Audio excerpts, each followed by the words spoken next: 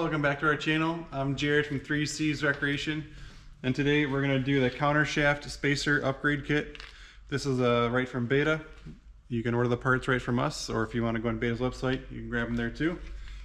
We offer free drop shipping on parts over a certain dollar amount and discounts. So give us a call. We're 3C's Recreation. So this is a really simple upgrade, but one that I think, this is a 2020. It's getting some time on it. It's time to do this. You're going to get a new seal in there, but the spacer itself won't be grooved out like the old one probably is. So pretty cool upgrade. It's only like $40 for this kit. I would recommend doing it to your bike, so we'll jump right into it. All right, so to do this, all we have to do is remove the front sprocket so we can get to that seal behind there. When we do this, right now we're kind of cheating because the bike is in this holder, holding the bike straight up and down.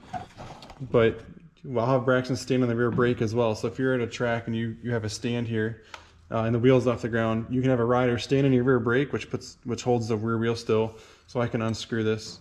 So all we're gonna do is just take our breaker bar. It's a 17 millimeter. I use a 6-point socket when I do these as well. So we're just gonna spin this off of here. You got the brake held there? Mm-hmm. Yeah. And so now we've got it loose. You don't want to use an air gun on these. It will, well, Beta says that it could possibly snap the bolt off on the end of here. I have not had that happen, but you never know. Somebody probably has.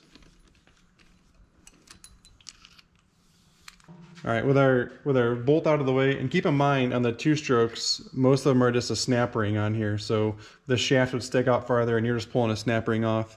You don't have to worry about holding the brake trick. You can hop off the brake. We're good there, Rex. So now we're just going to try to slide this off, and we're just going to slide the sprocket out of the chain. Just going to wiggle it out. My sprocket's getting pretty worn. It's probably time for a chain of sprockets on this girl here. But you can see, and again, I haven't cleaned the bike since we got back, but typically there's a ton of mud in here. So this is going to be nice to be able to change this out. So I'll pull this out, and you can see, gosh, I wish the GoPro would focus a little bit better, how grooved this ring is just from the time on the bike. And you can see that little O-ring that's back behind it, and that's okay because our new kit's going to come with it. So we wanted this O-ring to come out as well, and we're gonna pull this seal out next. And you know, you can use a screwdriver, tuck it up in here and pull it out. We're also going to combine that with a pretty cool, I guess this is a Mac tool, but it's just got a hook on the end of it. We'll try this as well. So we'll get this seal pulled out of here.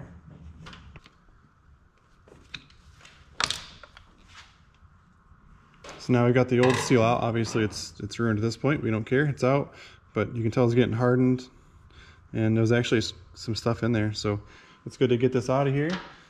And we'll clean this whole surface up on the inside here.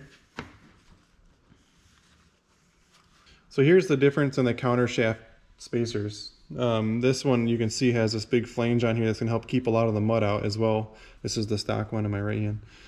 And this is the old seal. You can see how with that pushed in there, it's going to keep a lot of the stuff from even getting close to the seal in there.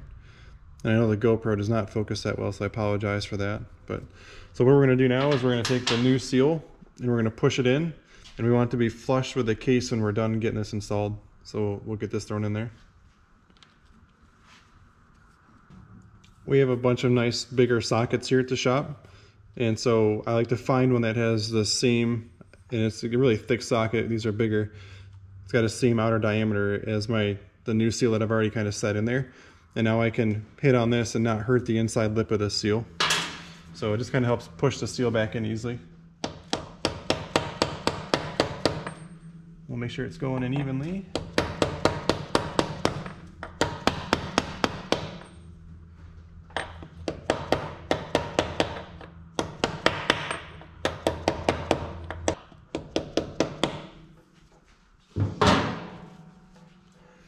So now that our seal is installed, all we have to do now is take our new O-ring here, and we're going to push this back on the shaft. It's going to keep our oil from coming out. And we're going to install our new spacer, and I'm going to put some grease on this. I like to always grease these when I put them in.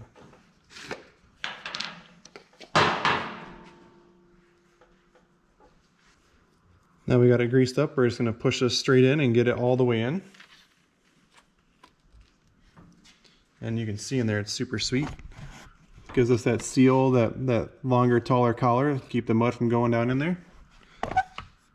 Now we're going to take our sprocket, reinstall it on the chain.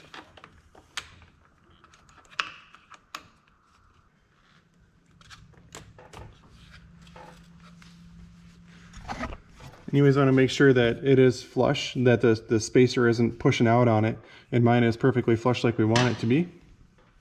So I'm going to reinstall. On the 4-strokes, we have to put the bolt back in. Again, on a 2-stroke, you just have the circlip to put in. So I'm just cleaning up my spacer, cleaning up the sprocket a little bit. We're going to throw some blue Loctite on the nut, or on the screw. And then Beta wants this torqued to 44 foot-pounds. So again, on the 4-stroke only, we'll torque this down, and that'll pretty much wrap it up.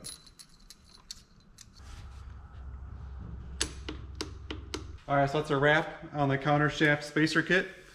If you found this helpful, please like and subscribe to our channel. Again, I'm Jared from 3C's Recreation, and I got Braxton here today. And if you're looking for Beta parts and you're in the USA, please give us a call. I'd love to be your dealer. We offer discounts on parts, and most of the time free shipping if it's over a certain dollar amount. So again, thanks for tuning in.